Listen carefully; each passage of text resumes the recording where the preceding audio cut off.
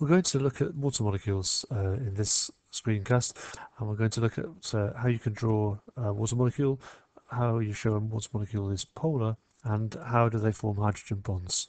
And we'll start by just looking at a few symbols for water, a simple chemical formula, a little stick diagram. The sticks represent covalent bonds, which are strong bonds that hold the hydrogen to the oxygen in both places.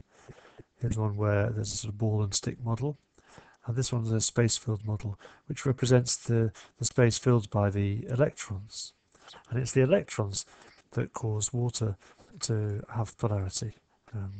If we look at the electrons around an oxygen atom and around the hydrogen atoms, because the hydrogen shares its only electron with the oxygen, in both cases, the oxygen has the electrons around its nucleus for more of the time than the hydrogen does.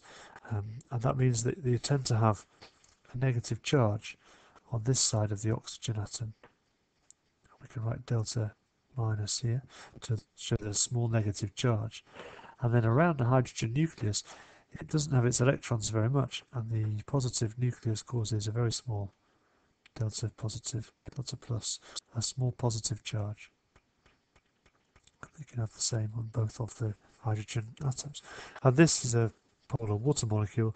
We could draw these symbols on any of these diagrams above, apart from the simple formula here.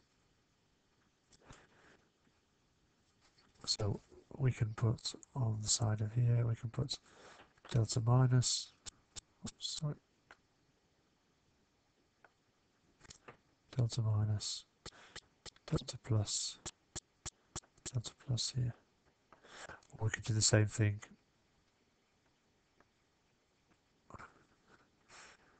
Delta minus, delta plus on here. And this shows the water molecule, which is polar. And it's polar because it has a slightly positive pole, in fact two of them, and a slightly negative pole. So how does that cause it to form hydrogen bonds? Well, the interesting thing happens when you get two water molecules close to each other, and the slight positive charge tends to attract the slight negative charge. And what happens in this case is that you get the formation of a weak bond called a hydrogen bond between these two opposite charges, and the opposite charges attract, and that holds the water molecules a little bit more strongly together than they would otherwise be held together, and that's all a hydrogen bond is. If you put a lot of water molecules together, you get something a little bit more like this, and this would be a good diagram to be able to draw and to explain, to show how water molecules are polar molecules and how they form hydrogen bonds. In fact, here we've got a lattice of hydrogen bonds. The red dots here are the hydrogen bond, and the water molecules are in black with the positive and negative poles illustrated with delta plus and delta minus. One thing to notice is that there's nearly a straight line across here. So when we try and draw the diagram from a blank page, that will help us to put things in a good position. So let's start by drawing a water molecule with an oxygen and two hydrogens. And I think it's important to start putting the delta minus and the delta plus in the right places on this molecule. There you've shown a water molecule to be a polar molecule. And now the delta plus is going to be attracted to a delta minus, and that delta plus will be attracted to a delta minus below. And we can even put in the force, which would be 3 dots to show the hydrogen bond in both cases. And the delta minus, of course, is next to the oxygen of the next water molecule,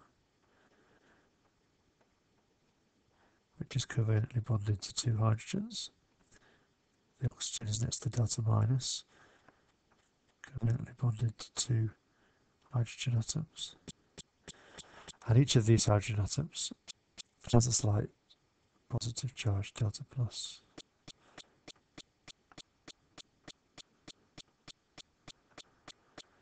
And I think one more will do nicely, a delta minus, because there's an oxygen there with the hydrogen, another hydrogen. Let's be completed, but delta plus there, delta plus there. And the attraction between the delta plus and the delta minus creates our hydrogen bond.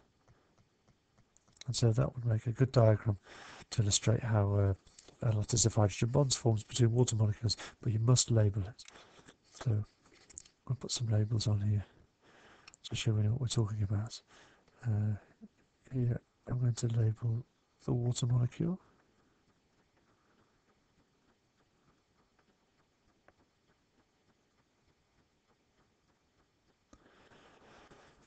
We'll label a positive pole, a slight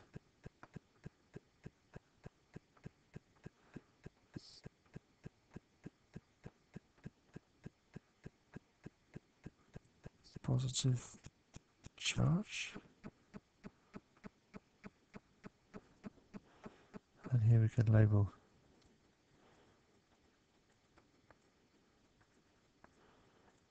slight negative charge.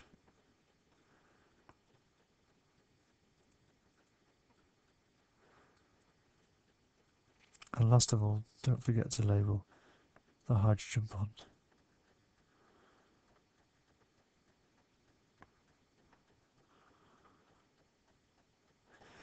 And there's a diagram which illustrates that the water molecule is polar. We could even add the word polar to our label for the water molecule. We know it has a slight positive around the hydrogen, a slight negative around the oxygen, and they've formed some hydrogen bonds between the hydrogen and the oxygen of adjacent water molecules. And that's your diagram.